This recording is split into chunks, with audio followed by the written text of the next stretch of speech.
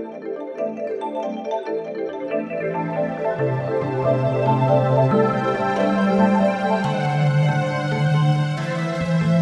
evening, ladies and gentlemen. Wonderful to see a full house for this popular subject called Brexit. And as you know, from his background, he's Professor of European Politics and Foreign Affairs at King's College London. And his particular interest to us, and one of his claims to fame, is that he directs this Economic and Social Research Council initiative in the UK, and changing Europe. So he's not just looking at Brexit, I think he's looking at the wider picture, but his life seems to be dominated by meetings. This is going to be an easy ride for him because on the 7th of March, he's on a panel with Ken Clarke, Jess Phillips of Labour, Douglas Carswell, former UKIP, and Ian Paisley, DUP. So wish him luck for that evening. It only lasts an hour, but I'm sure we're going to have a really riveting time with exploring all the issues with Anand. And at the interval, he'll be at the Blackwell's desk with his insightful book, Brexit and British Politics, so you can meet him there as well. But without further ado, let's have an update from Professor Anand Menon.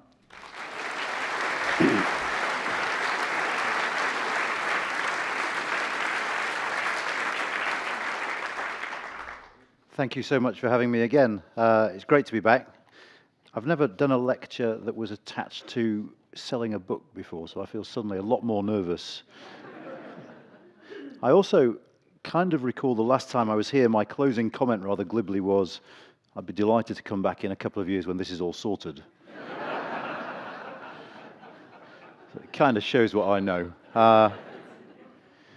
So I'm going to have another stab at being wrong this evening.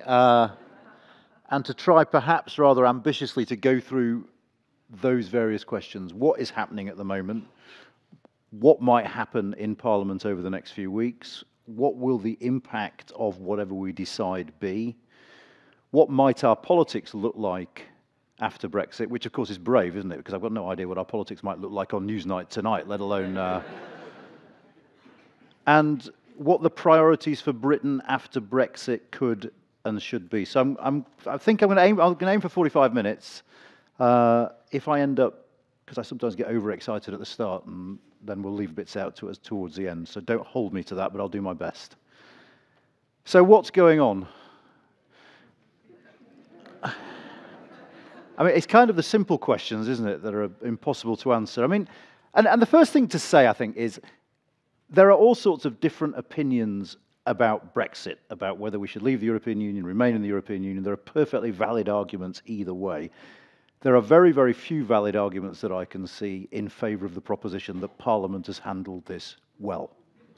And actually, one of the curious and rather sad features of Brexit is that in all the opinion polling we've seen carried out over the last 6 months, and it's a growing tendency, the one thing in a country that is looking ever more divided, the one thing on which people now agree is that our politicians are not fit for purpose, that the politics isn't working. And actually, that might be true. I mean, I'll try and explain a little bit of the sort of dilemmas that face politicians in a minute, but I think it's a very, very dangerous situation, if nothing else, because if people have no faith in their politics, it can lead to all types of sort of dysfunctionality when people vote.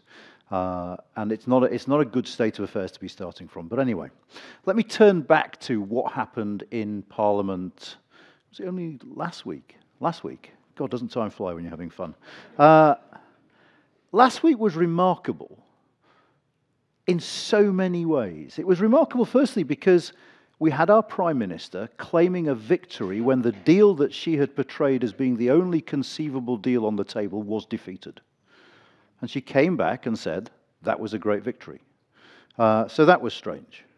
The second thing that was strange was what she claimed was a victory was the passing of an amendment that made her go back to Brussels and asked her to ask for something she'd been asking for a year and which she'd failed to get. So basically they sent her back to try again, and to date, and I'll talk about the backstop a little bit later on, the European Union have stuck to their answer.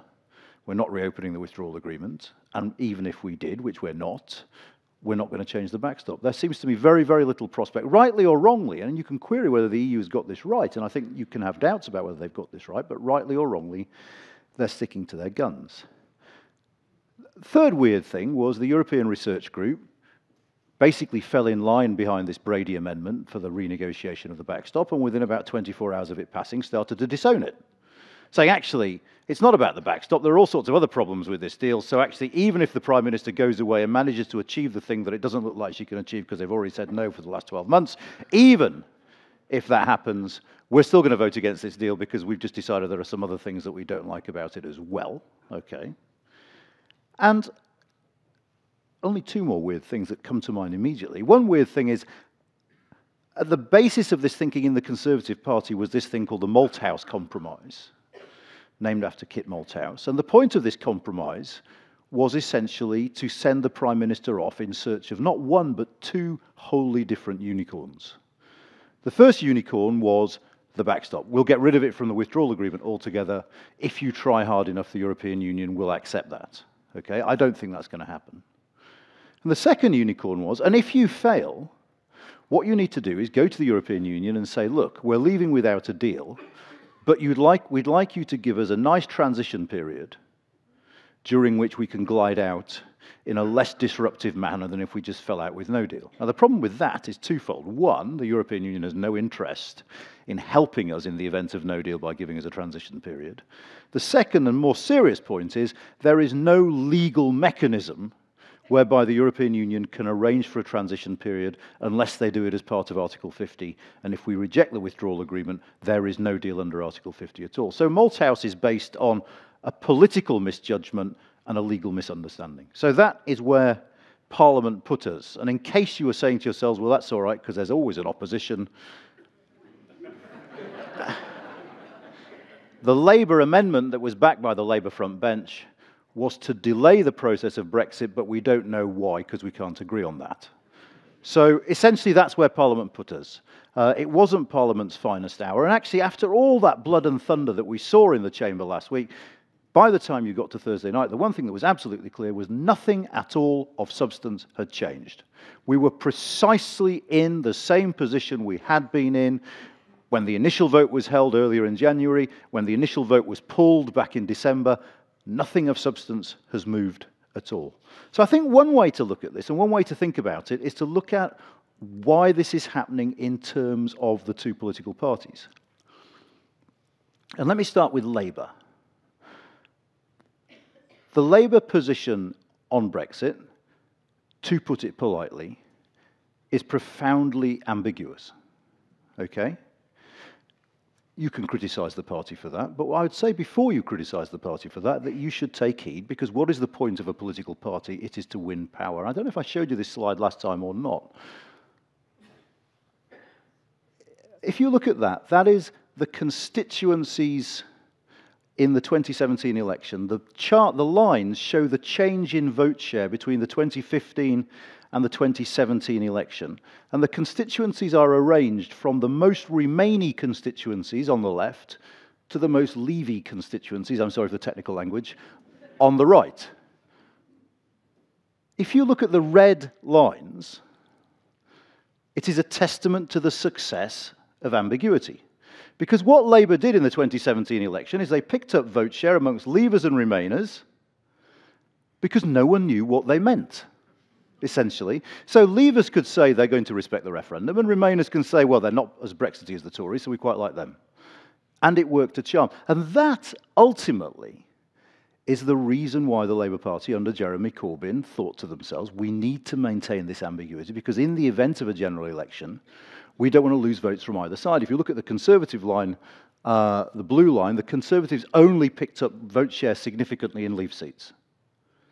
So the Labour strategy works. If you're one of those people who thinks Brexit is the most important thing in the world, so the duty of any politician is either to make sure it happens or to stop it, you can say, well, Labour have got their priorities all wrong. They should be focusing on Brexit. If you're one of those people, and I suspect Jeremy Corbyn is one of these people, who thinks actually the priority, whatever happens with Brexit, is to have a Labour government, this makes a lot of sense. Having a position that everyone can think of as sort of broadly in agreement with what I think, even if those positions are contradictory, works quite well. Now, the problem is that public opinion changes and that things move. Now, I won't go into too much detail on this. Basically, I'm going to show you two like this, but what you need to look at is the seats above the line are Remain constituencies. The dots below the line, you've got to forgive me, Wakefield's on there because I'm from Wakefield, and my office always sticks Wakefield on there because I think it's funny. There are decent political science reasons for the other ones, which I won't bore you with, but Wakefield has no relevance apart from the fact that they put it on there. So, what you will see there is these dots represent the key marginal constituencies, either that Labour wants to hold on to in red, in blue, or to win from the Conservatives in red. So these are seats with majorities of less than 5,000, okay? And what you'll see there is the majority of the marginal seats that Labour will be worried about in the next general election were Leave seats. So being a little bit leavy with your ambiguity made sense back in 2017 when this chart was done. But if you look at this chart, these are the same constituencies in polling done in 2019. Okay? So the point is, one of the reasons why Labour has apparently seemed to soften its position on Brexit over the course of the last 2 years is because more of the target seats that it needs to hold on to or win to come to power are Remain than they were back in 2017. I'll do my little technical trick here by that. You can see the dots move up, yeah? So the dots have become, the key constituencies have become more Remainy. So there's a pressure on Jeremy Corbyn because of that from people like Keir Starmer to actually become more in favour of either a softer Brexit or no Brexit at all. And the final thing, this must be so frustrating for Jeremy Corbyn because his strategy works so well up to now, is if you look at this and you look at that top line, do you think the Labour Party's policy on Brexit is clear or unclear? That top line is fairly or completely unclear and confusing. And so people are starting to get irritated with the Labour position on Brexit now. It worked for a certain amount of time, but increasingly it is starting to make people think, well, what do they stand for? What do they mean? So there is enormous pressure on Jeremy Corbyn to clarify that position and to clarify it in a more Remainy direction. I suspect he'll hold the line. I suspect he'll hold the line for a number of reasons, not least because in Labour High Command there is still a fear that if you lose the Leave voters, you can never win a general election because there are so many northern target seats that are full of Leave voters. I'm not sure that's true, but I think it's what the Labour Party thinks. On the other side of the aisle, we have the Tories. Now here, the interesting story about the Tories, I think, is the difference between Tory members and Tory voters on the one hand, and Tory members and Tory MPs on the other. So, the green, well, whatever colour that is, the sort of greeny colour means you oppose May's deal, the black means you support May's deal. So what you see there is opposition to May's deal is least strong amongst Tory voters, and it is pretty strong amongst Tory members and most strong amongst Tory backbench MPs. So the party is divided and increasingly alienating its voters, which is a problem, a massive problem for any political party. It becomes more of a problem if you look at the numbers on this. This is, imagine Britain ended up leaving without any deal. How would you feel? Look at the Conservatives on that. A large proportion of members of the Conservative Party would be delighted, pleased, relieved, or wouldn't mind if we left the European Union with no deal at all. Now, this matters for lots of reasons, okay? It matters, firstly, because an MP's inbox is disproportionately full of emails from party members. If you talk to a Tory MP nowadays, they'll say, oh, God, I got 500 emails last night from constituents saying, just bloody leave without a deal, will you? All right? They're not representative of public opinion. Those figures are way out of kilter with what public opinion thinks, but that is the Tory membership, and they are the people who talk most to their MPs, and they are the people who talk about deselection and things like that. The other reason it matters immensely is, in the Parliamentary Conservative Party, there are a large number of MPs who think they're going to be the next leader of the Conservative Party. All right? I mean, I won't put a number on it, but it's higher than it should be. And the thing about that is, if you aspire to be the next leader of the Conservative Party, that is your electorate. Because the second round of the Tory leadership election is a vote amongst the membership. So there are several things going on in the Conservative Party at the moment. Firstly, I think there are some people in the Parliamentary Conservative Party who genuinely think no deal will be fine. I don't think there's more than about 10 or 12 of them. Then you have a far larger number who are going around saying they think it will be fine, even if they don't believe it, because I suspect for those people, they want us to get the deal. They want this deal to go through, but they also want to be on record saying, I want no deal, because if and when the leadership contest comes after we've left the European Union, they want to be able to point to that speech and say, yeah, I was a fan of no deal, but the Prime Minister undermined me.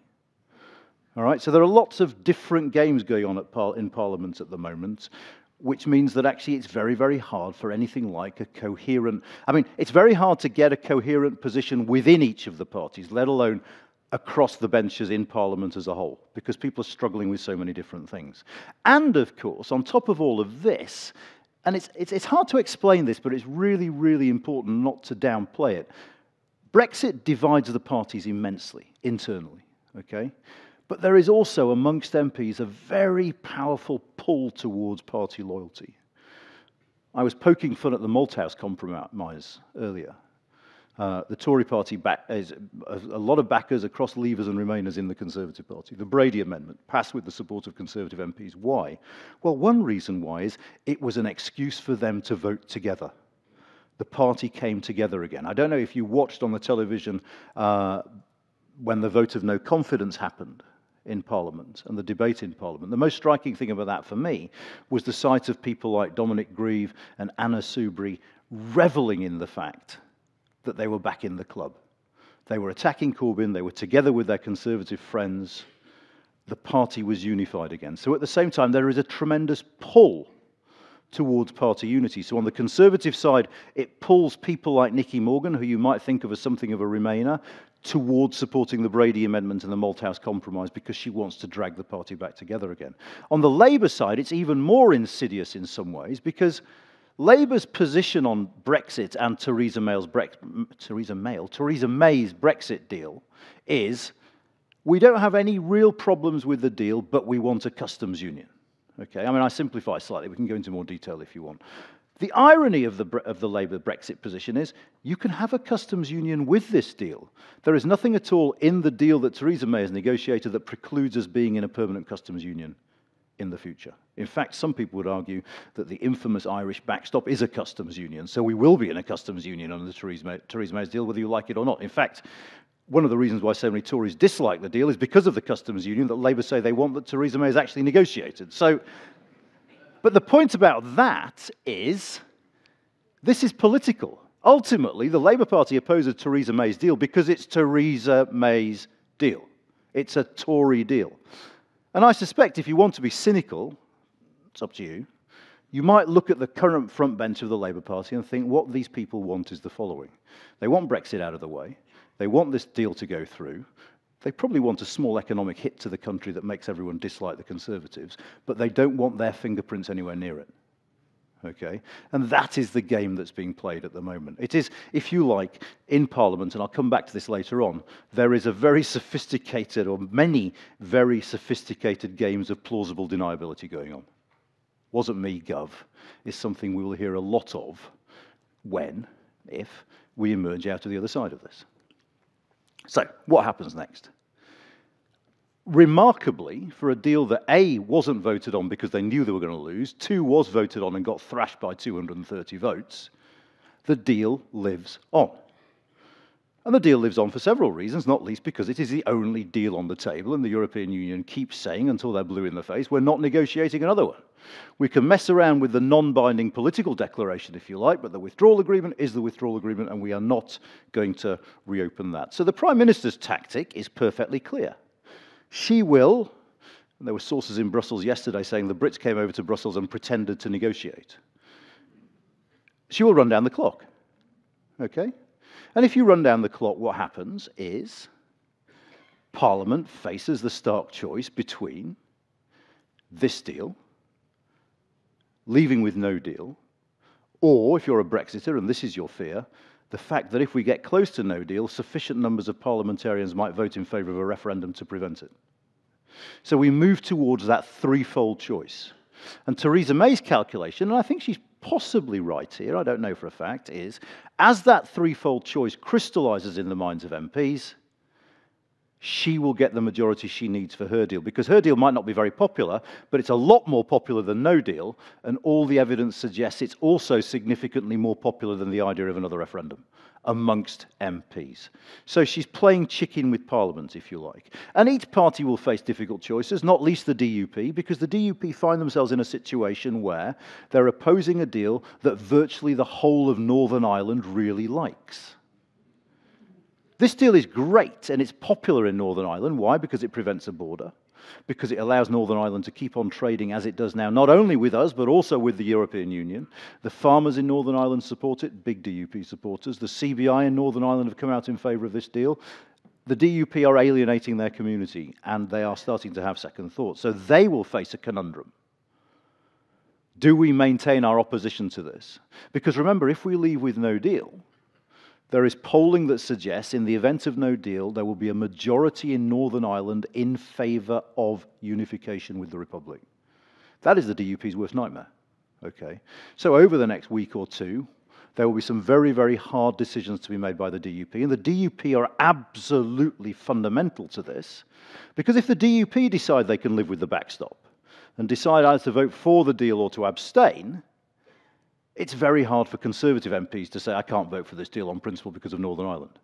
It makes you look, and this is a really bad phrase to use with the DUP, but it's quite apposite, it'll make you look more Catholic than the Pope. The DUP are happy with the backstop, but Tory English MPs are saying, no, no, no, because of what it does to Northern Ireland. It's a weird position. So if the DUP flip, they will bring a load of Tories with them. And actually, inside the European Research Group, we're no longer sure how many of these people will vote against the deal no matter what. My bet will be no more than 20, if she gets some progress on the backstop and if the DUP come over. And they're big ifs. I'm not saying it will happen. But the other thing that will happen is a load of Labour MPs who are terrified of no deal, but also really do not want another referendum, will ultimately either back the deal or abstain on it. And so it is at least conceivable that Theresa May's deal is going to go through, unless, this is the one final thing I want to say about this boring parliamentary stuff, the Cooper Amendment goes through next week, which changes the game, because the Cooper Amendment, to cut a very complicated story very short, essentially pushes us towards delaying the date of leaving the European Union. And if we delay the date of leaving the European Union, that gun to the head of an imminent no-deal exit disappears, and it takes the pressure off MPs. If the Cooper Amendment passes next week, it is a game changer for Theresa May's strategy. And so the priority in number 10 at the moment is ensuring that the Cooper Amendment doesn't go through. So if you're watching Parliament on, I think, Wednesday next week, that's the thing to watch. It's not the vote on the motion, it's the vote on the Cooper Amendment, because that could end up being a game changer. Right, quite enough of Parliament. Let me just talk very, very briefly about what are the alternatives to a deal. Well, one is delay, like I said, via the Cooper Amendment. It's worth being absolutely clear about this. Delay solves absolutely nothing. This is just prevarication. This is simply saying we can't make up our minds now, so we'll just push it down the road a bit and something might turn up, okay? The other thing about delay is it's far from certain the European Union will allow us to extend Article 50 just because we can't figure ourselves out. What the European Union have said quite clearly up to now, they might change their minds, this might be a bluff, but this is what they've said, is we will give you an extension if it's for a reason. We're not that keen on giving you an extension so we can watch your parliament do this over and over and over again. So you've got to show us some signs of progress. If you're going to have a general election, fine, we'll give you an extension. If you want to have a referendum, fine, we could think about giving you an extension. If you've got a few technical bits and bobs to sort out after passing the withdrawal agreement, perfect, we'll give you an extension.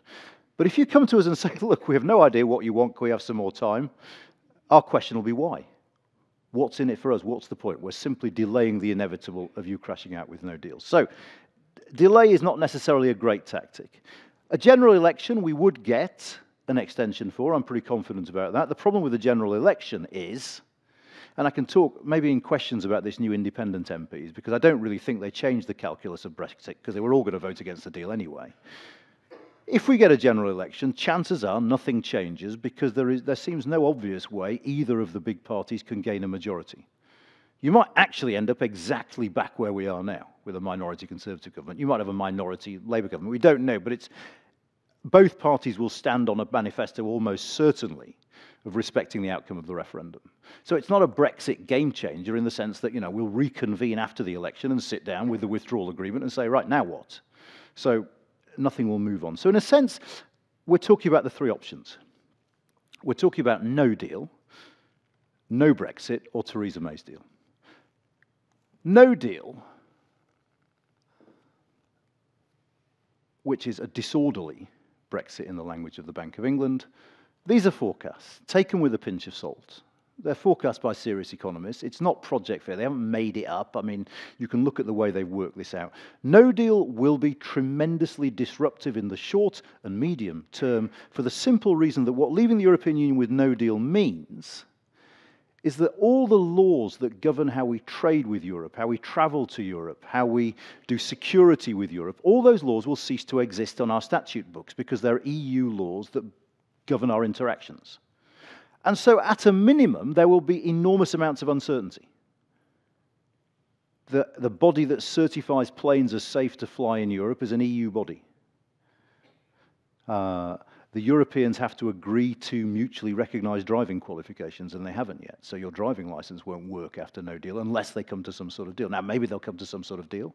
The fact is, that scale of disruption, uncertainty about tariffs, uncertainty about checks at borders, until people figure out what to do, is going to have an impact on all aspects of life that are interlinked between ours and theirs. And believe me, lots of aspects of this country's life are very intertwined with the European Union after 40 years of membership.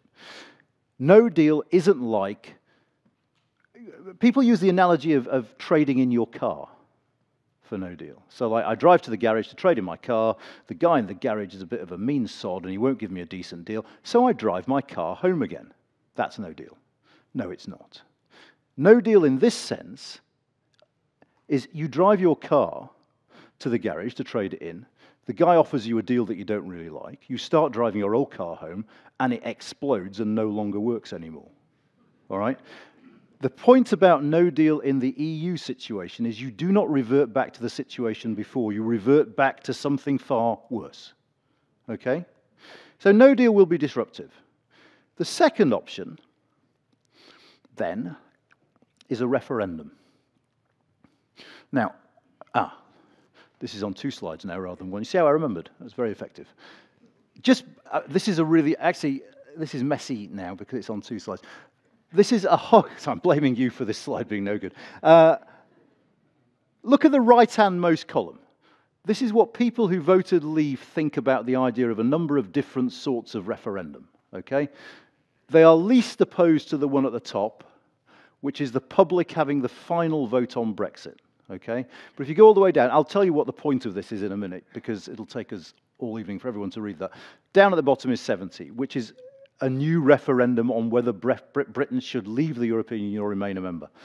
The British public are very unclear as to whether or not they want a referendum, and basically what determines their answer to the question is 2 things. One, if you use the word referendum, people don't like it. It's the Brenda from Bristol. Jesus, not that again, right? And if remain is an option, they don't like it. The only way you get majority support in a poll for asking people if they want another vote is to call it a people's vote and not mention that remain is an option. I.e., the only way you get majority support for a referendum amongst public opinion in this country is if Leavers like the idea.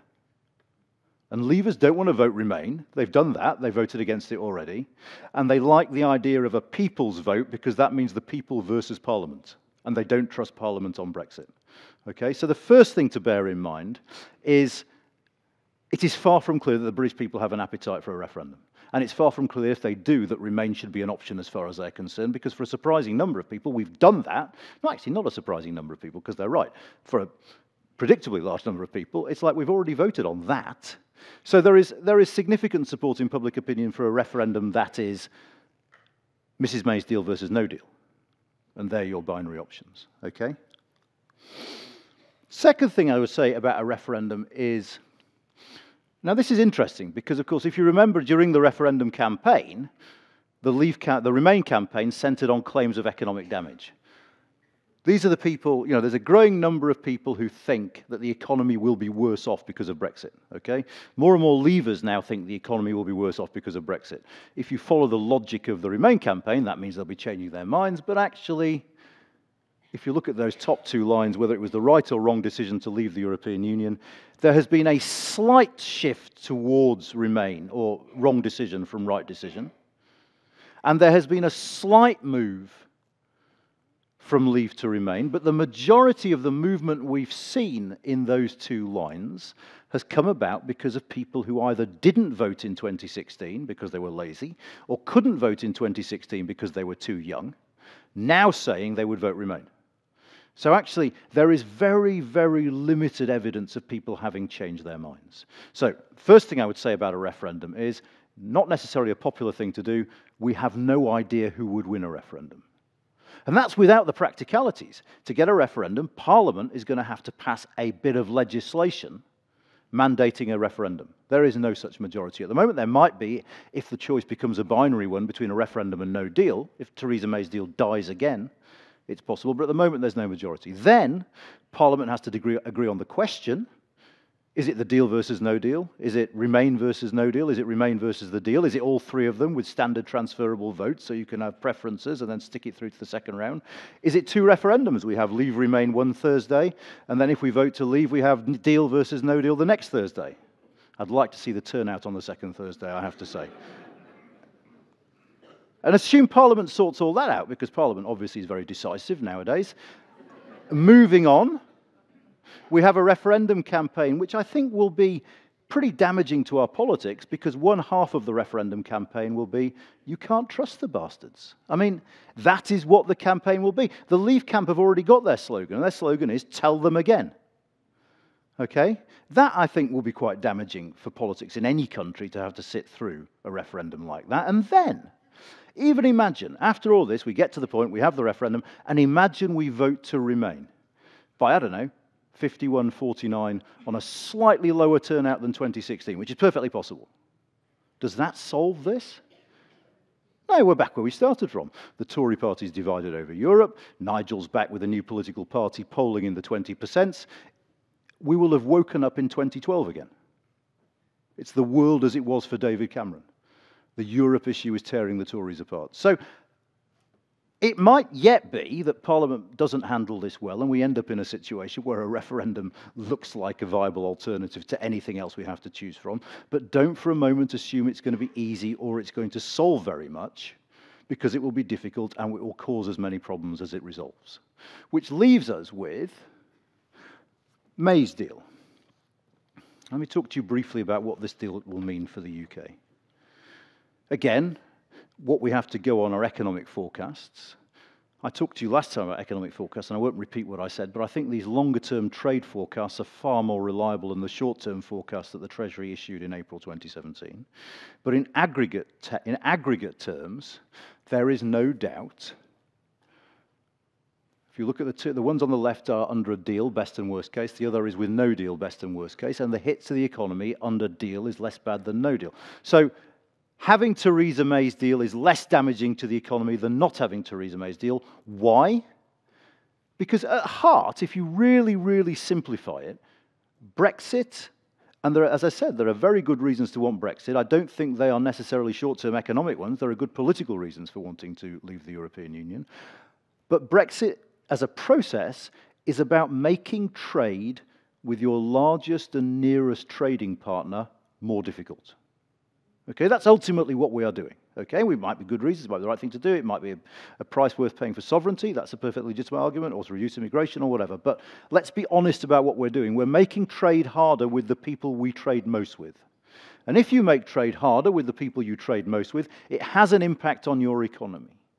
The other thing I would say is if you make trade harder with your nearest and largest trading partner, it is incredibly unlikely you can make that up by trading with people thousands of miles away. Because this might be the 21st century, and we might have email, but actually every single empirical study of trade patterns shows that there is a strong and continuing correlation between trade and geography. Countries trade disproportionately more with countries closer to them. And yes, the Brexiters were absolutely right. Asia is growing much, much faster than Europe. Okay?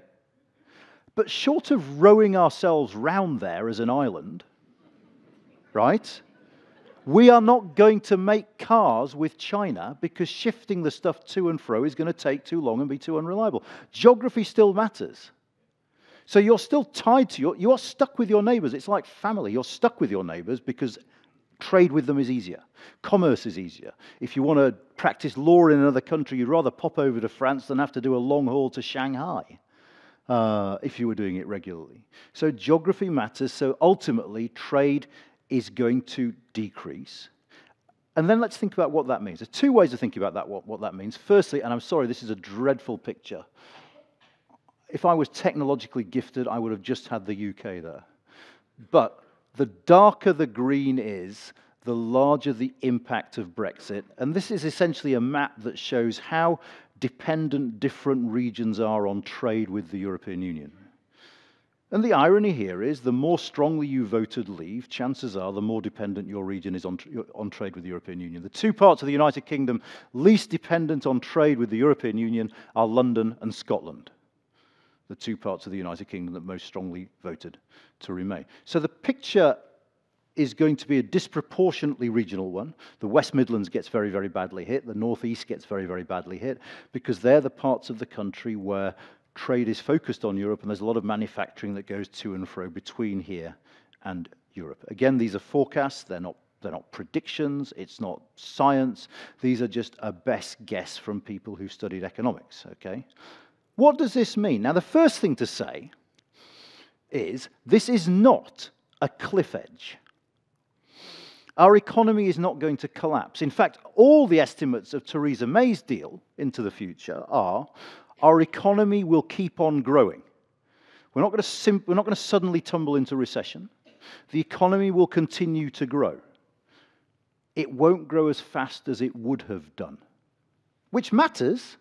The numbers are big, but politically it's quite subtle. People won't suddenly wake up and say, oh my God, where's everything gone? Because the economy will still be going all right. A cliff edge is a fundamentally misleading metaphor for Brexit. I think a better metaphor for Brexit is actually a slow puncture, all right? So I don't know, if you cycle, right, you get a slow puncture. There are two things that are notable about a slow puncture. Firstly, it takes you absolutely yonks to figure out you've got one.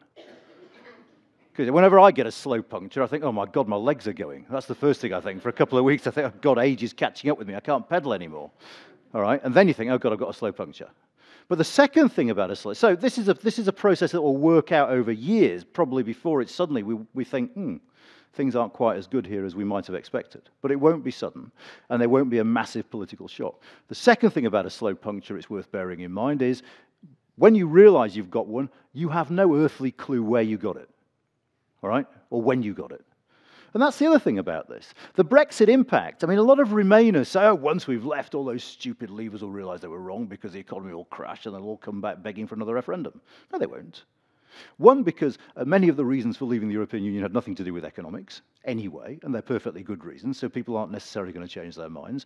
All the studies show that a lot of leavers are very happy to pay an economic cost because this is political. And secondly, because there's going to be no sudden impact. So we will just keep on going. Brexit isn't the end of the world. You hear people talking about Brexit as if it was sort of civil war or something like that. Brexit isn't the end of the world. We will still be a rich country. We will still have a large economy. It is just compared to the counterfactual of being in the single market and the customs union, it'll be a different sort of economy. Okay? So we have this slow puncture going on, and then very, very quickly, because I have drawled on, for which I apologize, I want to talk briefly, partly because this is what I'm interested in really, about politics after Brexit.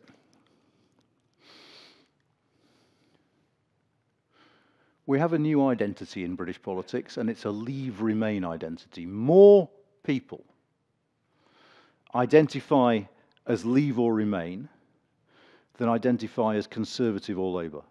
It's a new division in our society. Now, there are many questions about this, one of which is, how long will this go on for? If we leave the European Union on the 29th of March, we can talk about it in questions. We almost certainly won't, I should say, but if we do, not because we're not going to leave, but because we won't have everything done by the 29th of March. This is why I take too long, because I do parentheses that go on for about 15 minutes. We have these new identities in British politics. We don't know how long they'll last. Will Remainers continue to get really worked up about this once we're no longer member states? Will those blokes with beards and flags on College Green remain there forever until they get hypothermia, or will they go home? I mean, we don't know. But if it persists, it's important and it really matters because it's incredibly disruptive for our politics, because our politics is structured at the moment by left versus right.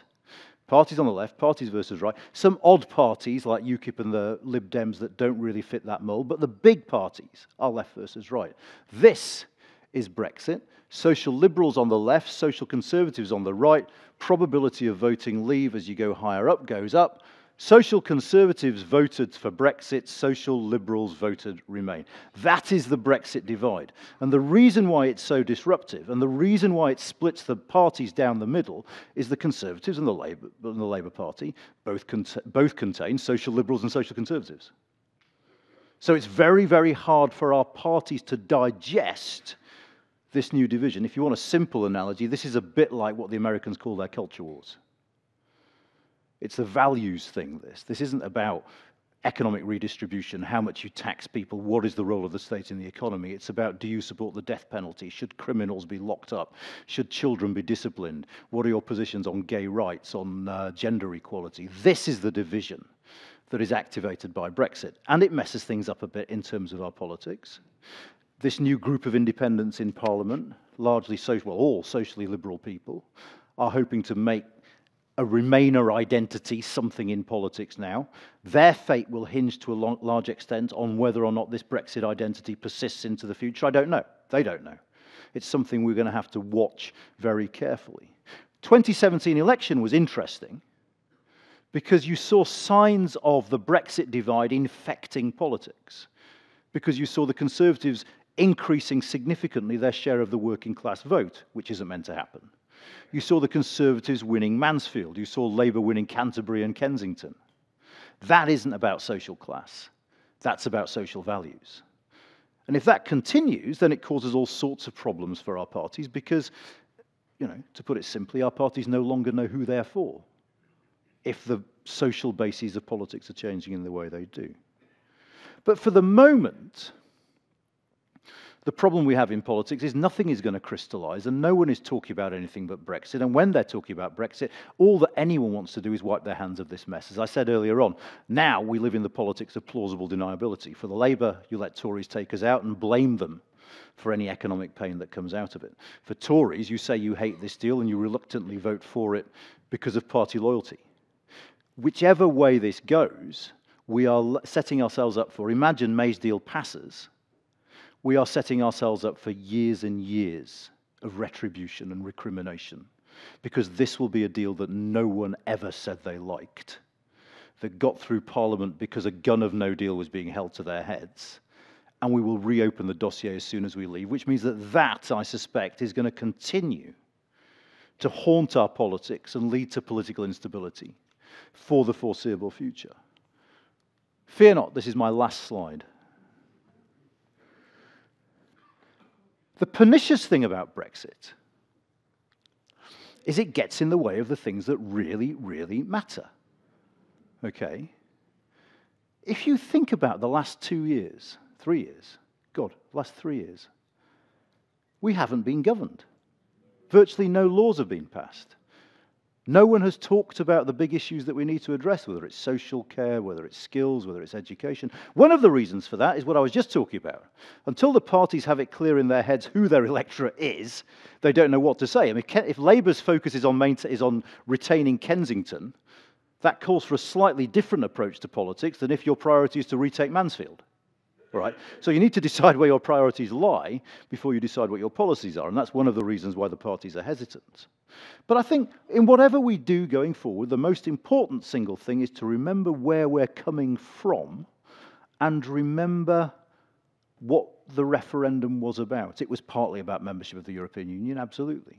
But it was partly driven, particularly in terms of driving those 2.8 million voters who didn't vote in 2015 but voted in 2016. In driving them to vote, it was about far broader dissatisfaction than simply unhappiness with EU membership. This is one of the things that lay behind it. The top line is the disposable income of the top Remain voting areas, and the blue line at the bottom is the disposable income over time of the Leave voting areas. It is not as simple as this, okay? Prosperous areas voted Brexit, relatively poor areas voted Remain. But there is something to this argument that there is an economic division at work here as well. Brexit was partly a reaction against what was seen as the dysfunctionality of our politics and of our economy. Okay, and that's what we need to think about going forward. Because ultimately, the proof of the Brexit pudding, if I can put it that way, is not what kind of trade deal do we get with the European Union. The British public aren't sitting at home thinking, oh God, I hope it's Canada and not Norway, but maybe with a bit of Switzerland thrown in on, services. They're thinking, sort the bleeding country out. Okay? And the things that bothered them over the last decade and came to the fore during the referendum campaign were domestic things that Brexit might shape because it shapes the macroeconomy, but apart from that, it won't at all. There was a very good report done about 4 or 5 months ago about poverty and Brexit, and the conclusion was fairly stark. We can do Brexit, we cannot do Brexit. Poverty in the UK is going to keep on rising. Why? Because it's government policies that drive poverty. It's housing benefit, it's a welfare. You could change those whether you do Brexit or not. Who is in power and what they do is ultimately going to be the determinant of what happens in this country and who is affected. So let's think about the things.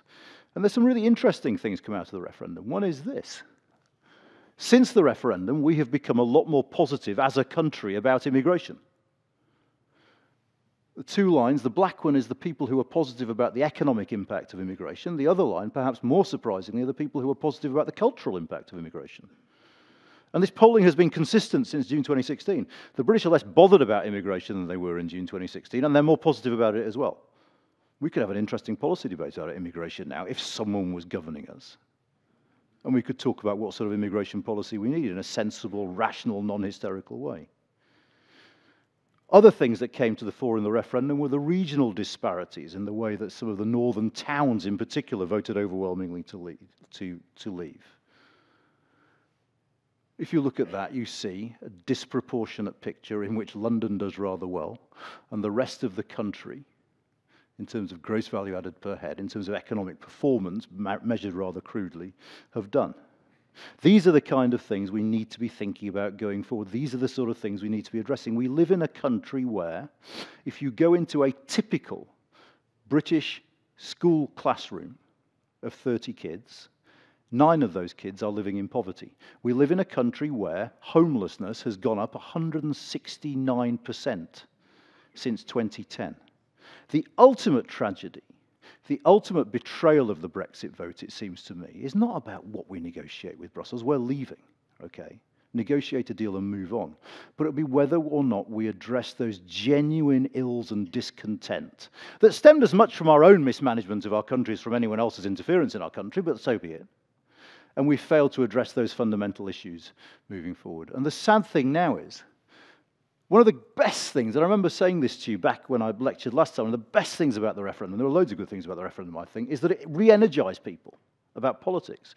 Interest in and participation in politics shot up. People were talking about politics. People still are to a remarkable degree, actually. I spent a lot of time traveling around the country, and people are talking about politics and interested in it. A recent Comres poll. Parliament is emerging from Brexit in a good light. That line is a disagree line on the far left. As I said when I started off, the sad thing about the tale of Brexit is the one thing that these leavers and remainers, so divided by values and everything else, can agree on, is that Parliament and politics is letting us down. And that, for me, is the thing that ultimately, going forward over the next couple of years, we really need to address. Brexit posed a number of questions about how we left the European Union, sure, but about how we need to govern ourselves and govern our economy more effectively and more fairly in the future. it was a revolution in the sense that it was a fundamental questioning of the basis of our system.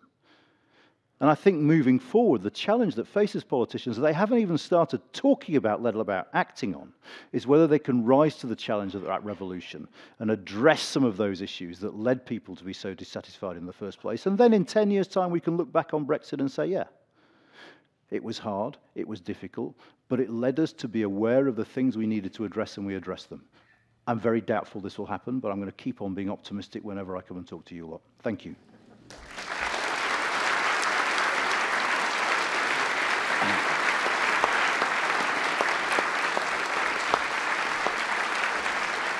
Beautifully done.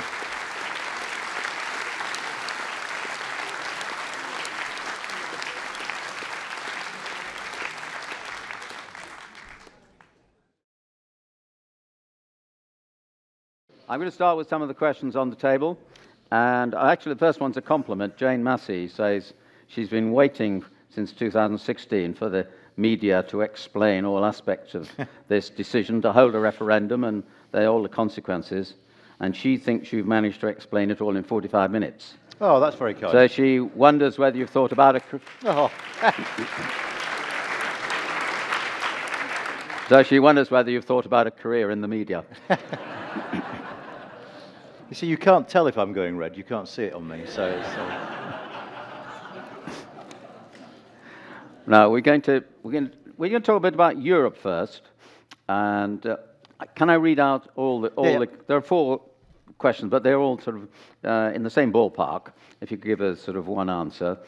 So Michael Saxton says you didn't mention the state of EU economics. Italy in recession, Germany only just out of recession, as is France. Should these factors be considered in forecasting what's going to happen with Brexit? Sylvia Rowe, with all the problems in the EU, Italy, Greece, Spain, she mentions. Surely we should be better getting out with no deal. What do you think about that? Then we could sort things out. Once we're out and can forget about all their problems, maybe we can sort things out better, as you were suggesting. Vijay Menon, a namesake, what will be the impact of Brexit on Europe over the next few years? Mike Hill, we saw a slide in the economic forecasts, that you had a slide up, didn't you? Yep. The economic forecast, the impact on the UK.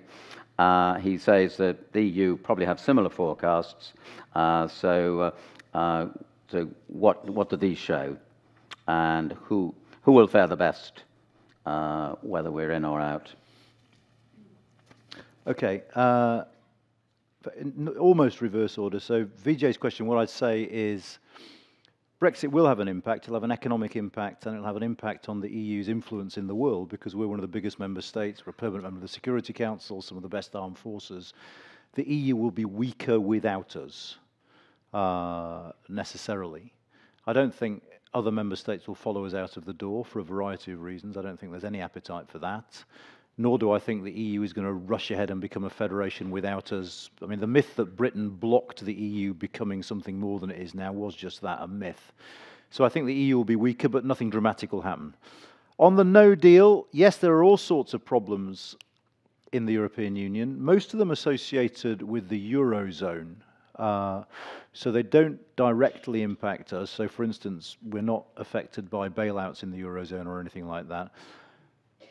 The deal, no deal argument isn't a conversation about Brexit, in my view. It's a conversation about how you do Brexit. And I tend to think that doing it in an orderly fashion to minimize disruption for all those people who trade across the borders, who travel across the borders, who might be ending up sitting in lorries if we don't organise the right number of freight passes, it is better to do it in such a way as to minimise disruption to those people rather than doing it as a sort of sharp shock. Because it will affect people, because, you know, if only think about the pensioner in Spain who suddenly loses the right of access to Spanish healthcare under no deal. Yeah, it might be that we'll strike a deal within a couple of months and it'll be sorted out. But they face tremendous sort of worry and anxiety in the interim. So if only at the human level, we voted to leave, that's fine. I think I'm pretty certain that we will end up leaving, but I'd rather we did it in an orderly way, because otherwise real people with real lives get affected. So this isn't about governments, this is about people, because there are people, the car industry will need time to adapt, because at the moment, cars made in Europe, some of the parts cross the channel 4, 5, 6 times. If there are checks, if there are tariffs, they have to reinvent that model. I'm not saying they can't, and I'm not saying they won't, but I'm saying if you suddenly do the shock, it will have a massively disruptive impact. On the EU economy, you're absolutely right, and in fact, a German think tank last week published some figures that showed a no-deal Brexit would mean the difference between no recession and recession in Germany. A no-deal Brexit would drive Germany into recession. The impact of no deal on our closest European trading partners, Ireland first, then the Dutch, the Belgians, the French, the Germans, will be severe. At the moment, their position seems to be, you can call this principled, you can call this pig-headed, whichever you prefer, we are not willing to make exceptions for Britain, even if it involves a degree of economic pain for ourselves. Okay, and that seems to be the position they're adopting. Yep, no deal would be bad for us, but it would be worse for us if we were seen to renege on our promises to the Irish and to get rid of the backstop, if that's the choice. So they're saying that. What I think might be damaging down the line, if we leave with no deal, I can imagine the unity that the EU has maintained up to this point being very, very sorely tested, because the first thing that will happen is precisely those states that trade most with us will, A, be demanding special mitigation measures from the Commission, saying we need a new rule, we need to negotiate a rule with the Brits to keep the ferries flowing. The 30-odd thousand French freight drivers who cross the channel in their lorries will be saying we want special dispensation. So there'll be a lot of pressure from those states to come to deals with us, which will put pressure on the European Union. And all those countries will turn around to Brussels and say, and we'd like some financial contribution, please, because we're suffering this hit because of our principled stance on Brexit. And I think that is potentially dangerous, because Brussels won't be writing checks for anyone anytime soon, and there are European elections in May. And I think the short-term political implications of a messy, bad-tempered, costly no deal will be quite severe in continental Europe as well as here. I'd like to, before we take the first question from the microphone, I'd like you to reflect on this interesting question.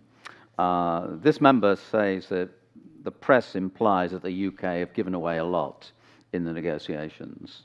It's a what have the Romans done for us type question. So he's saying, have the EU given us anything in return, or has it just been is the perception the press gives that has been one way correct, or do you see it differently? You see, this is totally weird, because, so this is a question about the withdrawal agreement, okay? I'm an academic, so I'm one of those people. I looked at the withdrawal agreement. I just think it's a thing of beauty, which doesn't mean I think it's good or bad. I just think as a piece of legal craftsmanship that essentially squares the circle between our red lines and their red lines and creates some sort of compromise between leaving but keeping on trading, separating but keeping close. It is just a masterpiece. Now, it might still be rubbish in a practical sense, but actually in that narrow legal sense, it's a fantastic document. I don't recommend that you read it. And this is the rub, this is the weirdness, all right?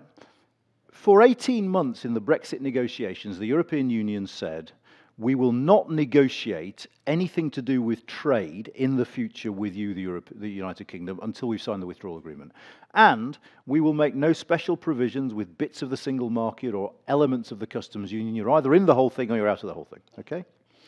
They negotiated the backstop. So straight after Chequers, we negotiated the backstop, and the first draft of the backstop applied only to Northern Ireland. Northern Ireland would be in pretty much the customs union and bits of the single market, okay? Then Theresa May went back to them and said, actually, no, I'm not going to accept that. And they made a massive concession to us, and the concession was that the backstop now applies to the whole of the United Kingdom. So the whole of the United Kingdom is within something that looks like a customs union and bound by some single market rules, which will make it a lot easier for the whole of the United Kingdom to keep trading with the European Union. This is where it gets weird, okay? Theresa May came back having struck this deal and won this concession and completely forgot to mention it to anyone. She didn't try and sell this deal. That's the first weirdness. She didn't go out and say, look what I've won, everyone. This is brilliant. There was no attempt by Number 10 to sell it. And then we're now in the situation where the big concession that she won that I never thought she'd get from the European Union is the thing that really annoys her own MPs. So she went to Brussels, she won a triumph, she's come back, and it's precisely the triumph that her own MPs hate. That is Brexit. I mean, so yeah, they gave us loads. The European Union, this is the bizarre thing about the backstop. The European Union sees the backstop as an enormous concession to the Prime Minister. The European Research Group sees the backstop as an abomination. And that's where the Prime Minister's trapped at the moment. We're now going to take a question upstairs. It's 4 hours back, fairly central. Good evening. It's really a follow-on from your previous answer and relating to the 2 years negotiation period. But the Teletubbies have done a better job of negotiating than the present clowns. God, I can't stand the Teletubbies because our kids were of an age where it was on non-stop. So the very mention of it sort of brings me out in a cold sweat. No. Let me say several things about this, all right? Firstly, we could have Superman or Super Wonder Woman as Prime Minister with a majority of 300, and Brexit would be really hard to do. Because Brexit is really hard to do. It's hard to do because it's a 40-year relationship that we're trying to unpick, and that's messy and it's complicated. It's hard to do because the stupidity of Article 50 gives you 2 years to do it, which is ridiculous. It's far too short a space of time, all right? That being said, the process hasn't been helped by the fact that we have a minority government, which always makes things messier, that both big political parties are profoundly divided over the issue, so there's no clarity from anywhere. And let's not kid ourselves. The divisions in Parliament don't come from nowhere. Parliament is a perfect representation of a state of this country. We're divided amongst ourselves. So when I say Parliament hasn't got a majority for any outcome, why? Because we haven't got a majority. If you poll the British people, which outcome do you want? Nothing wins.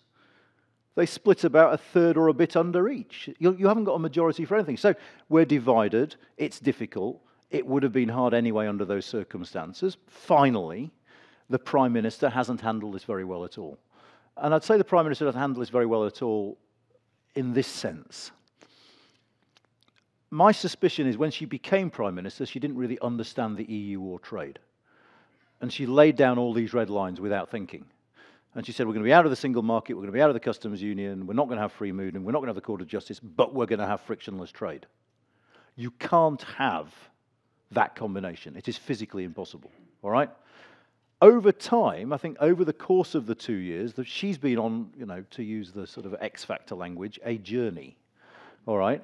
And has learned that actually, if she wants to avoid a border in Northern Ireland and she wants to maintain trade with the European Union, she's going to have to make some concessions, which is what brought us to the backstop and this rather messy deal that we've struck now. But the second big mistake she made, after starting off in such a sort of ardent fashion, was she hasn't brought anyone with her on that journey. So rather than standing up periodically and saying, listen, what I've learned as Prime Minister is things are more complicated than I first thought they were, so I've made these concessions and changed my mind here. This is a Prime Minister who keeps saying my position remains the same as ever. It doesn't, Prime Minister. If you read what you've said we can see you've checked, but she won't admit it, and she won't explain it, and she won't try and bring people along with her. So I think temperamentally our Prime Minister is just not suited to a situation where she has to persuade people to get what she wants. So she's made this a lot harder than it needed to be, I think. We've got a question on the front row, right in front of you. My question is about the last section of your talk. Looking around this lecture theatre, several people, me included, might not be here in 10 or 20 years' time. So could you speculate on how the electoral demographics might affect the post-Brexit political scene? Well, the common theme is young people are Remainers, old people are Leavers. There's a huge amount of truth to that. I'm not sure it's as clear-cut as most pollsters put it, partly because I have a hunch, and it's no more than a hunch because there's no evidence, that many of the young people who didn't vote in 2016 were probably more Leavery than the ones who did. I suspect it's the sort of Leave-minded young kids who tend not to vote rather than the Remain-minded young. But anyway, that's just a theory of mine. We don't know, because we don't know whether or not people become more conservative as they get older. In fact, we always assume they do. Okay, so all those kids chanting Jeremy Corbyn at Glastonbury, in 15 years' time, will they be saying, I want to cut in my income tax rates? We don't know. But that tends to be the process that people go through historically as they get older. I think the turning point, I think most pollsters put that demographic turning point at about 43, 44, when you switch from being idealistic to being a sort of Tory, you know, to put it crudely. I don't, all right, that was... I don't know whether this generation will be the same or not. I mean, I look at my kids and I think they're weird in all sorts of ways. So maybe they'll buck the trend and actually be different to how previous generations were. But yes, there is a difference between young and old. It is a very, very marked difference between young and old. And it's more marked, I think, than it's ever been, that generational split. And the fact that so few young people support the Tories and so many young people support Labour is absolutely staggering. Couple of things to bear in mind. It is still the case that young people are proportionally far less likely to vote than old people. So there's far higher turnout amongst older 65s than there is amongst under 30s. And there are a hell of a lot of old... We are an old country. I mean, that's the other thing. Is we did some messing about with numbers from the British election study after the referendum. And the calculation we came to was, if every age cohort voted the way it did, proportionally, it would have taken a turnout of 128% of under 25s to turn the referendum result. And it would have taken a turnout of 98% of under 45s. So the fact is, we're disproportionately old, and the old are disproportionately likely to vote. So you can kind of understand why young people are a bit frustrated, because they're just going to keep on losing if politics is fought along generational lines. Interesting. Yes, because Linda Richardson's given us a whole host of questions, and we can't go into them all. But yeah, she's wondering whether the young, who in her view were overwhelmingly wishing to remain, whether their wishes should not be prioritised. I don't know how you do that in a democracy, but you might have some thoughts. But she also mentions, and you might comment on this, she refers to the illegalities of the referendum, and why were these ignored in Parliament?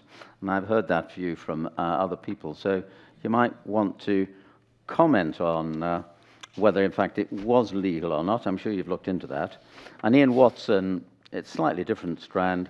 Is there no chance of a last-minute revocation of Article 15? Let me do the second question first. Yeah, there's a chance of anything at the moment, because God knows anything's possible in our country as things stand. There's an irony about revocation, which is it is easier for us, when it comes to the European Union, it is far easier for us to revoke than to delay. If we want an extension of Article 50, the member states, 27 of them, have to unanimously vote for it. If we want to revoke, they don't get a say. Okay? I was at a meeting with some French politicians yesterday where I jokingly said the last ace up Theresa May's sleeve towards the end of March is she's going to come to you and she's going to say, give us concessions or we're going to stay. I reckon that'll swing it for us, you know.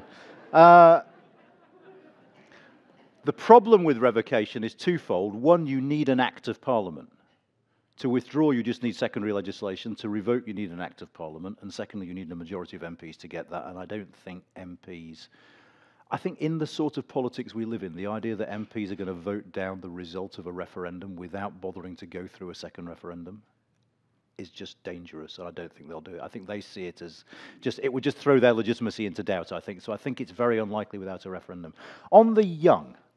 I mean, there are two ways of privileging the young. One is by giving their votes greater weight. I think nonsense. No, I think it's just unfair. It's wrong. It's undemocratic. You know, old people. We disenfranchise people who've paid tax and worked all their lives because they're old. I just don't think you can do that. And the other way of prioritising young people, I don't want you to get the idea from these answers that I don't like young people, but is to change the franchise. Okay, let 16-year-olds vote. Now, I've got a couple of things to say about that. I don't ever think you should change the franchise for the next vote, because that's called cheating. Okay. The Scottish nationalists portray themselves as great sort of liberals because they allowed 16 and 17-year-olds to vote in the referendum. That's because they polled them, and they discovered that 16 and 17-year-olds are disproportionately pro-independence. Okay, this wasn't enlightened. This was self-interest. And that will always be the danger if you change the franchise. So I think if you're going to change the franchise, there needs to be a law that it needs to be the next vote but one, or the next vote after that, so you can't benefit from it directly. The other thing I'd say about changing the voting age is 18 makes no sense, absolutely. But nothing makes sense. Everything is arbitrary, and unless you can give me a reason why there is an age that works, why change? Because changing is dangerous. Because it implies that you know that there's something better. And it's just, if you're moving from one arbitrary number to another, I don't understand why you would do that and why you would go through the political risks associated with it. On the illegalities, 2 or 3 things. One, many of the illegalities are claimed rather than proved as of yet. Dodgy links with data companies and things like that. Some of the illegalities around funding have been proven and proven in court, and that points to the fact that our electoral laws when it comes to referendums are deeply flawed. If you find spending illegalities in an election, you can rerun the election. There is no provision to do that under our law for a referendum. The final thing I'd say about our law is our laws are dreadfully 20th century for a democracy in the 21st century with the threat of online political manipulation. Now, don't get me wrong here. I personally, and this is a personal belief, don't think that the Russians changed the minds of loads of people and made them vote leave. All right? I don't think it's that simple. But I do think all democracies are vulnerable to intervention via the internet, and we need to think very, very seriously about increasing our defences via legislation and regulation before an election really seriously does get affected by something like that. We'll come to you in a minute, but I just would like to put these 2 questions to Anand. And Graham Kerr, this is about the Union, the United Kingdom. Mm-hmm. So he's mentioning that Peter Hennessy, who was here 2 weeks ago with William Hague, said on this stage that a no-deal Brexit would, in his view, result in the eventual dissolution of the Union because of the desire of Scotland and Northern Ireland to remain in Europe.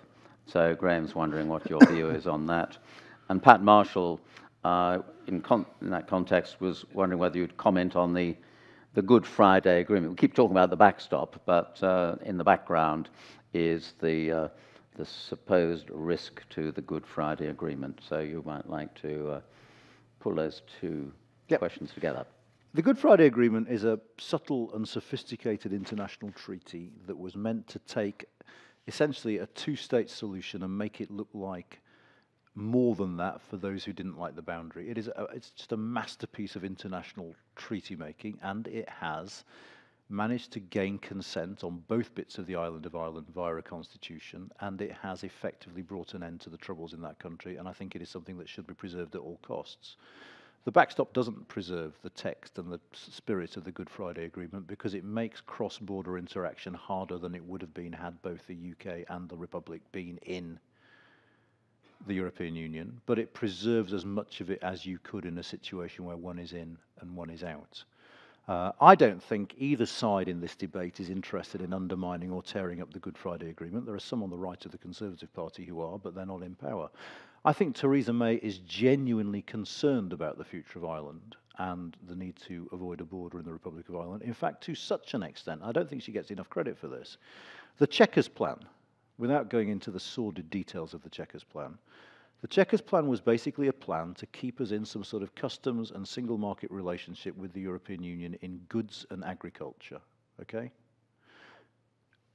The logic of the Chequers Plan wasn't the well-being of the British economy. 80% of our economy is services. The logic of the Chequers Plan was to do anything possible to ensure that Northern Ireland didn't have a border with either the Republic or the rest of the United Kingdom. In a sense, what Chequers was the subsuming of the economic interests of the country to the greater need to preserve the unity of the United Kingdom. And I don't think Theresa May actually got credit for that. And I think it's slightly unfair that people accuse her of not caring about the unity of this country, because she clearly does deeply. Now, what would no deal mean? Well, I've already hinted at that in what I said earlier, that the polling indicates that in case of no deal, Northern Ireland, support in Northern Ireland for unification with the Republic would go up a lot. Partly because they want to remain in Europe, more, I think, because they do not want to risk a return to the troubles with the imposition of a hard border on the island of Ireland. Scotland is fascinating. And Scotland is fascinating because Brexit pulls the Scots in two different directions. On the one hand, Brexit has made the believers, the members of the SNP, the sort of militants in the party, absolutely certain that this is the moment. The bloody English have done this to us against our will. They're going to make us poorer. This is the perfect moment to go for a referendum, okay? It's confirmed everything they ever thought about the English, all right? None of which was good. I'm being slightly facetious before anyone goes away and quotes me. But at the same time, Brexit makes Scottish independence harder. And it makes it harder because if the United Kingdom were in the European Union and Scotland were independent, both Scotland and England would be in the single market and the customs union, so there would be no need for barriers between Scotland and England, okay? If England is outside the European Union and outside the single market and the customs union, so there would be barriers to trade between us and the European Union, and Scotland were independent and inside the European Union, those same barriers would have to be imposed on Hadrian's Wall. All right? So you've got to feel a degree of sympathy for Nicola Sturgeon on this, because on the one hand, the moment is ripe. Everyone's annoyed with the English because they voted to leave, we voted to remain. This is damaging. They're Tories. We've never liked them anyway. Let's go for it. On the other hand, they're aware of the fact that in a referendum campaign, this issue of the border will come out. And the majority of Scottish trade is with England, not with the European Union. So there's a holding pattern in Scottish politics at the moment. The SNP are delaying because she's bright enough to know that you should only call a referendum if you know you're going to win it. And at the moment, the polls are stuck on 55-45 against independence. But things change very, very quickly. No deal, it is impossible to know what no deal means. If no deal means, it is conceivable, not certain, not even necessarily likely. It is conceivable that you will see deaths from no deal because there might be hiccups in drugs crossing borders because of medical approval, tailbacks at borders and things like that. It is easy to imagine a situation where if stuff like that happens, the headlines push public opinion very strongly in a certain... I mean, no deal is where we slightly lose control of public opinion. We just have to see what happens and hopes. And in extremis, then, you could imagine something dramatic happening in Scotland that pushes it. But at the moment, I'd be sceptical about Scottish independence for now. Thanks. And I hope Ian Macpherson, who's got a fairly Scottish name, is happy that his question has been answered. So we now take... Thank you for your patience. We've got a question on the mic on the right-hand side, halfway back. Although, sir, I take your point about not being able to tow the British Isles across the other side of the globe, I'm nevertheless going to ask this question, which is about the Commonwealth. The Commonwealth seems to have presented rather a low profile during recent Brexit debates. Would not post-Brexit, therefore, be an ideal time to strengthen our links with the Commonwealth, particularly as regards trade? Okay. Let me say, yes. We could have strengthened our links with the Commonwealth as a member state of the European Union. I mean, Germany trades an enormous amount. The reason why the German economy is slowing down now is because trading relations between Germany and China are so strong and so developed that the German economy is remarkably sensitive to the recent slowdown in consumer spending in China. So you can trade with the outside world as a nation state under certain conditions, because there are EU rules as well, even as a member of the European Union. Yes, this would be a great moment. We need to start thinking about who else we can trade with. Don't expect the Commonwealth to do us any favours. New Zealanders and Australians have already complained about our intention to split the EU lamb quota between the UK and the EU, because they say, but hang on, when it was an EU quota, we had a choice of 28 markets. If we split off the share that the UK had from last year's quota, then we have a large chunk of our quota that is only for one market, and what if there's an economic downturn in that market? We no longer have access with that lamb for the other 27. So they are blocking our bid to divvy up our lamb quota already. And it's not trivial if you're an Australian sheep farmer, obviously, but it's relatively small scale in terms of our economics. So they will play hardball with us. They won't give us any free passes. The Australians and the New Zealanders are rubbing their hands at glee, thinking this is a great moment to increase our exports to the United Kingdom. But we need to think through. If you're making trade deals, the first thing you do when you make a trade deal is you think, what sort of economy do we want in this country? Let's sign trade deals to make that easier. So here's the question. We want to trade more with the Australians. Do you want the Welsh hill farmers in business or out of business? If you want them out of business, sign a trade deal with the Australians. They can give us lamb cheaper than the Welsh can. They do it in bulk, in a way the Welsh can only dream of. But if we take down the tariffs and remove the restrictions on Welsh lamb, on New Zealand and Australian lamb, those people in the Lake District and the Welsh Hill Farms will almost certainly go out of business. Or we pay them loads of money and keep them in business despite this cheap meat coming in and essentially make them like museum pieces, okay? I'm not saying we shouldn't do that. I'm saying we need to make hard choices. If you think about other members of the Commonwealth, you think about India, okay, there's two things I'd say about, I mean, I have a position on this. You can look at me and see. There's two things I'd say about India. One, you shouldn't necessarily assume that because a country was in the Commonwealth, they're grateful to Britain for that. All right, I'll just leave that there. There is a division, let's say, of opinion in India as to whether the empire was a good thing or a bad thing. So they're not necessarily saying, thank you, what can we do to help you? The second thing is, like the Australians and the New Zealanders, when it comes to signing a trade deal, the Indians will say, what are you going to give us? And I tell you what the Indians will ask for now, because it's exactly what they asked for when the EU was trying to negotiate a trade deal with India and Britain blocked it. They blocked it because the Indian government said, we'd love to open up some of our service sectors for you. We'd like thousands more visas, please. And the British government, because who was Home Secretary at the time? Theresa May, said no and vetoed it. And Vince Cable, who was in the coalition negotiating this deal as Business and Trade Secretary, was told to come home and not negotiate anymore. We will run into exactly those issues now. Yes, we can trade more with the Commonwealth. Yes, they will extract a price. It will be a price that will have a political cost at home. Can I just pick up on that? About Australia in particular. I have a slightly sad existence. I sort of look at YouTube and see all sorts of things. And I looked at the... You know your mic's on. Yeah, I know. Right. Strangely, I was looking at the Australian High Commissioner. Out of curiosity, really. And I found that there he was in a little clip, signing a trade deal with Liam Fox.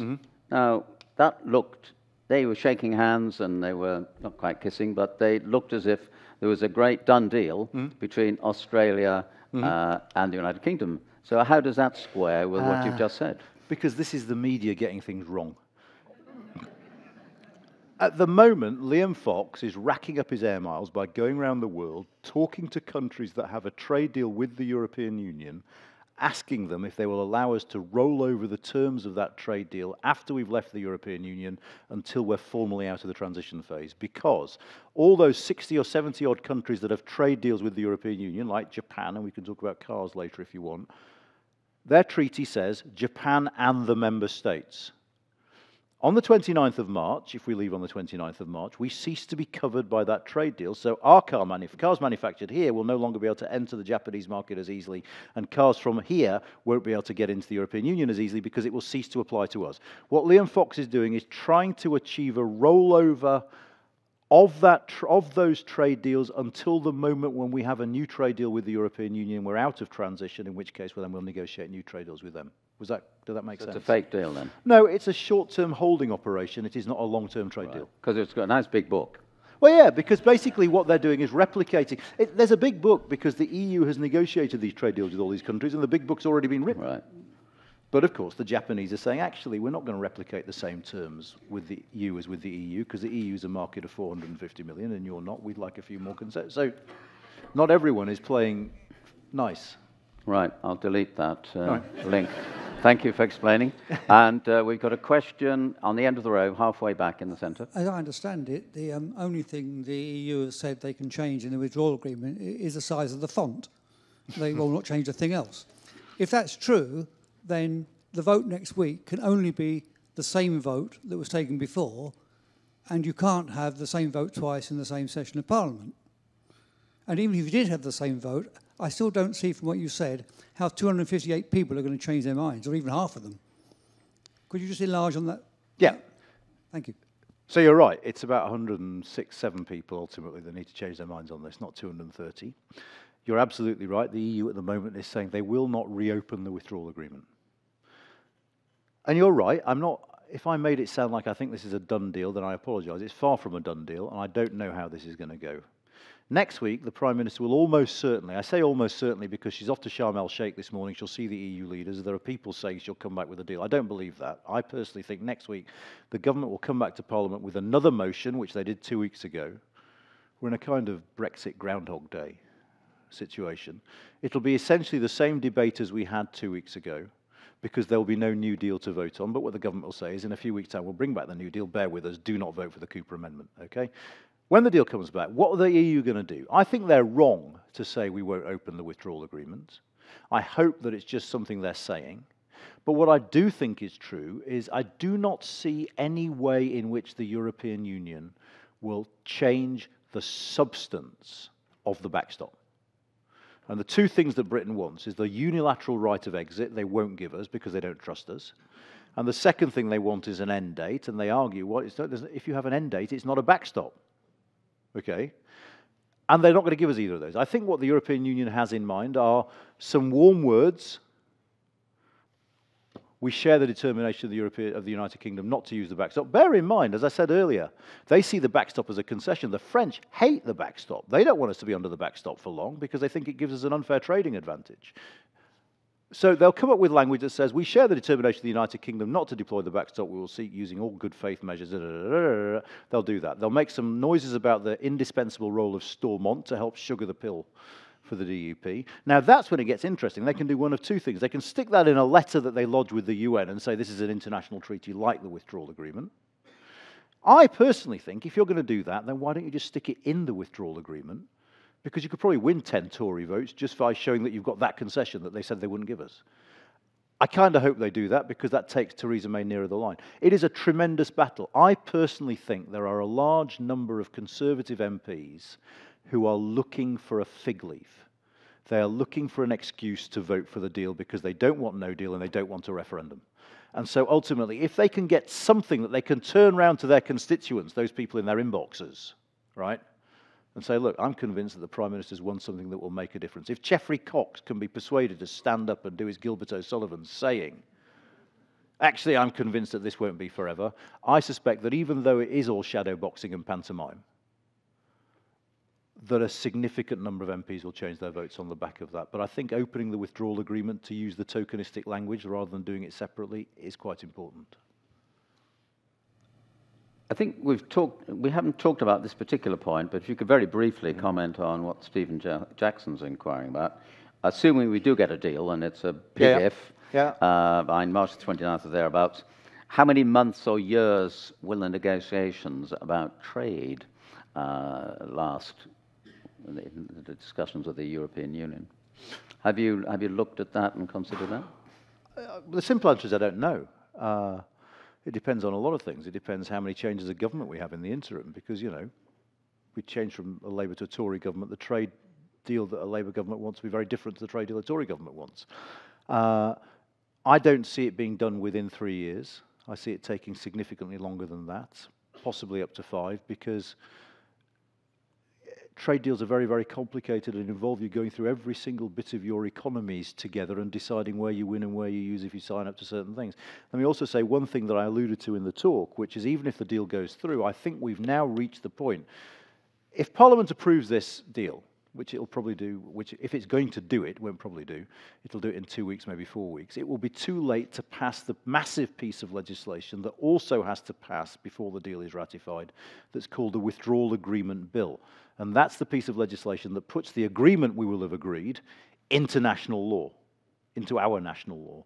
And until you've got both of those things, you haven't ratified the deal. It will take several weeks to pass the Withdrawal Agreement Bill if you do it via due process, because it's 3 readings in the House, it's the House of Lords. I do not see how there is time to do that before the 29th of March.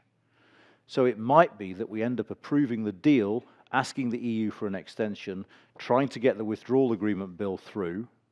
The House of Lords, be under no illusion, will cause all sorts of problems because they'll try and hold it up till we get to the next deadline in the hope of forcing a referendum. So we might do all this again once we've approved the deal with the implementing legislation. So there's going to be weeks of fun for us to watch in Parliament now.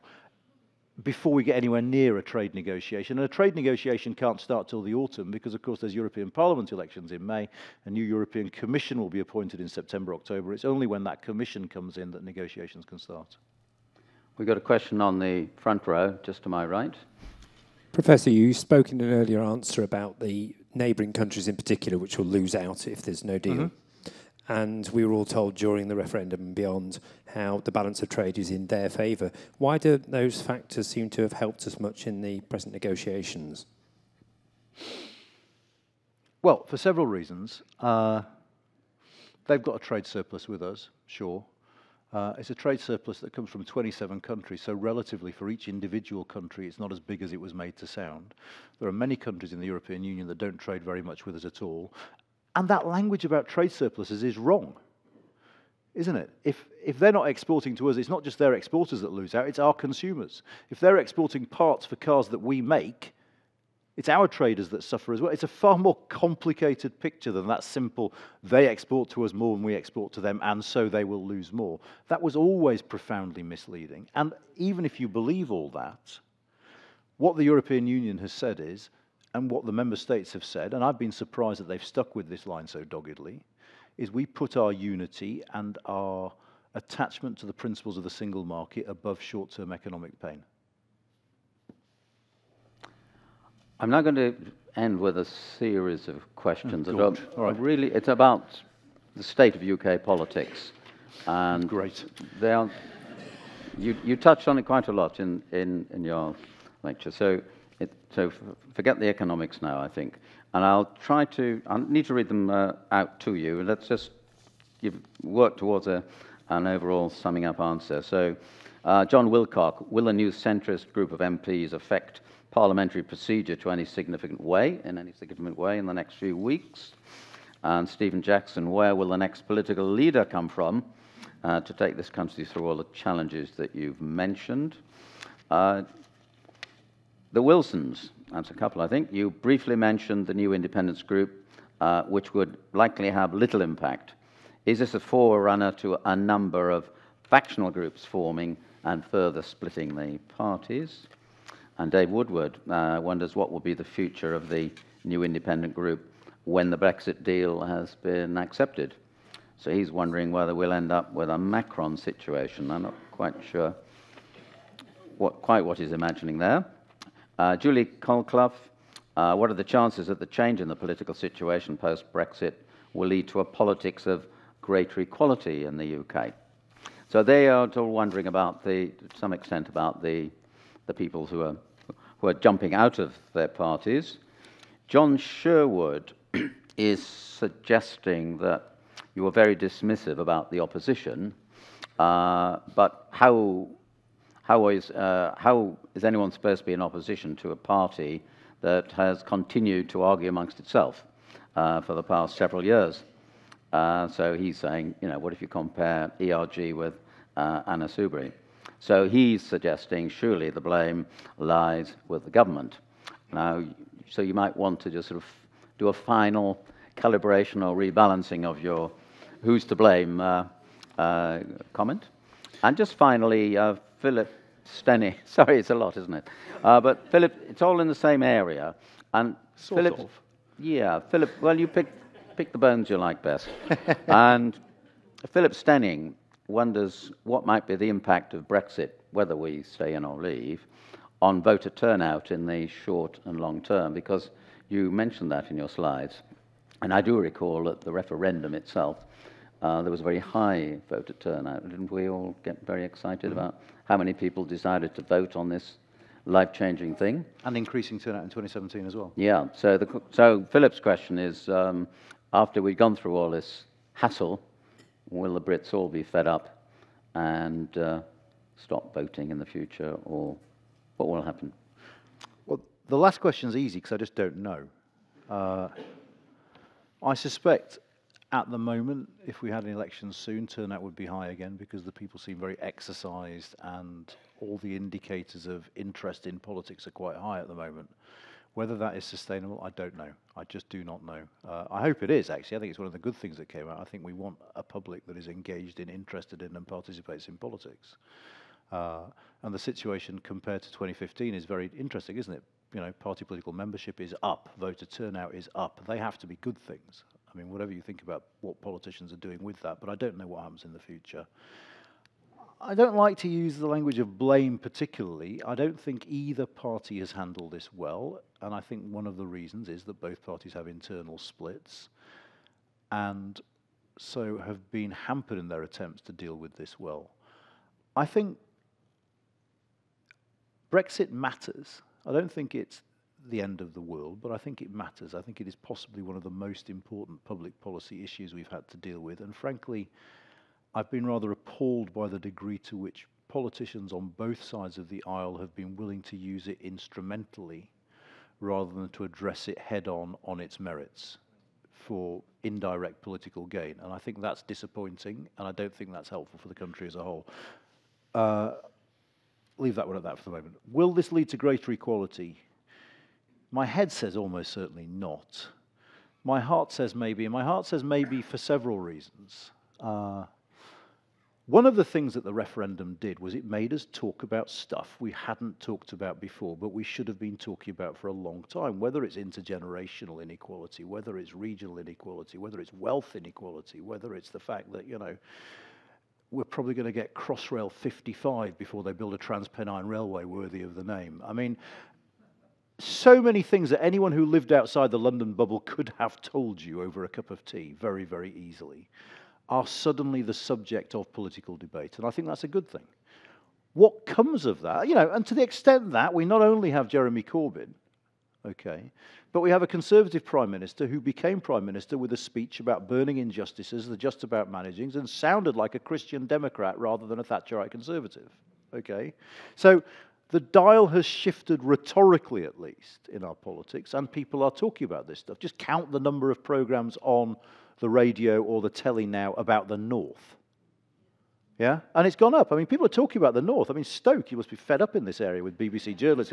Who voted Remain? Oh, you're the one person who voted Remain. This is fantastic. I mean, there's a genuine interest in parts of the country that had been chronically overlooked. So I think in that sense, the debate is better. It's healthier. We're talking about these things all of a sudden. We have metro mayors who keep these things on the agenda far better than the North managed to do it in the past. I use the North loosely, so I include you lot for the purposes of politeness. And so that's what gives me hope, is that it's harder now to ignore those issues. Don't get me wrong, my head says, yeah, give it a couple of years, they'll have forgotten and gone back to the same old thing.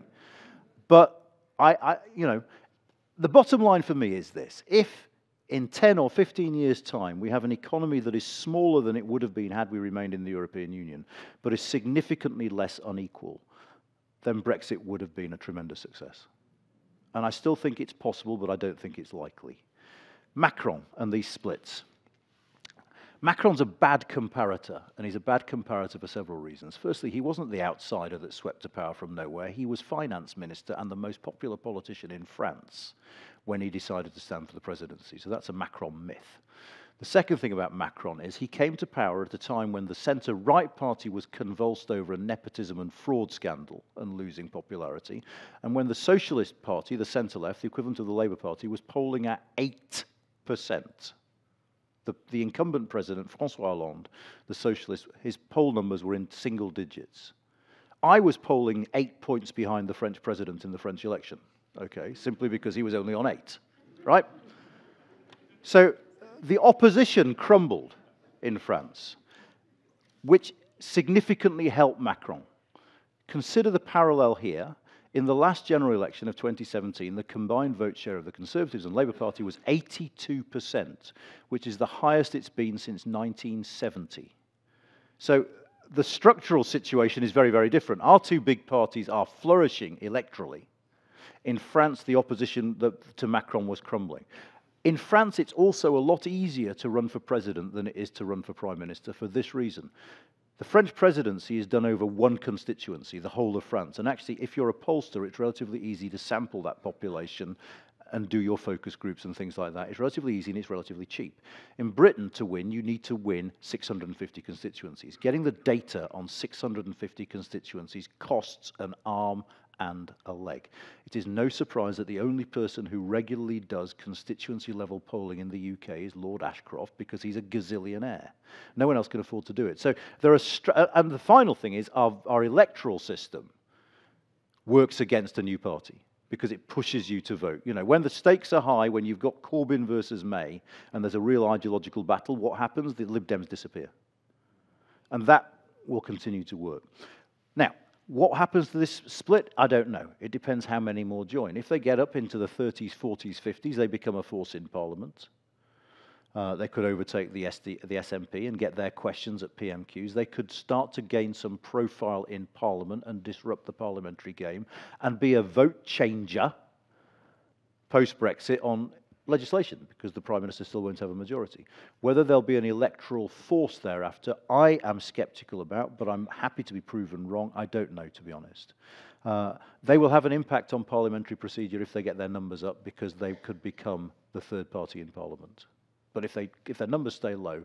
The other problem with this group, of course, and we saw this yesterday when Anna Soubry made her comments about how great austerity and David Cameron was, and you could imagine that Chuka and Angela Smith were there going, what? They agree on Brexit. Let's wait and see if they can find a single other policy that they agree on amongst themselves. Where are the new leaders coming from? I don't know. One of the striking things about our politics at the moment, for a variety of reasons, is both parties have got their B or C team on the front bench. All right? And if you look at the back benches, you look at the quality of the people who chair the select committees in Parliament, whether it's Nicky Morgan or Rachel Reeve or Tom Tugendhat, or the people who impress me, and I understand this is personal, are nowhere near the front benches because they've fallen out with the leadership. How that changes, I don't know. What I will tell you is this. The next Tory leader, if that leadership election happens in the next few months, is going to be significantly Brexiteer than the current incumbent, because of that electorate of the Tory membership. And so, you know, you can sort of think about the candidates now, but it's not inconceivable that someone who is a hard Brexiter of ERG type wins if they can get through to the second round via the MPs. I don't think our politics sorts itself out for a decade, to be honest. I think the combination of the Brexit blame game, the structure of the parties, the fact that, to an extent, the militants have taken over these parties and put the parties at odds with their electorates, is going to take an awfully long time to wear itself through, if you like. So, I mean, I study politics. I think it's fantastic. It's really interesting. But actually, if you're after stability and predictability and reliability from our politics, then just hibernate for 10 years and come back and... Ladies and gentlemen, I don't know if you remember, I think it was before the referendum, there were people going around saying, don't trust experts. Was it Michael Gove? He gave some comments. Yes, well, I think tonight we've had an excellent demonstration that he was profoundly wrong.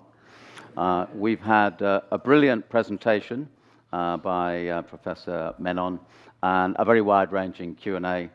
I'm sure that you could come up with an hour more of questions about Brexit, but I think anyone interested in this subject will be hugely satisfied by tonight, and I hope you will leave reflecting on many of the wise words we've had tonight from Professor Anand Menon. Thank you. Thank you very much. I enjoyed that. Thank you.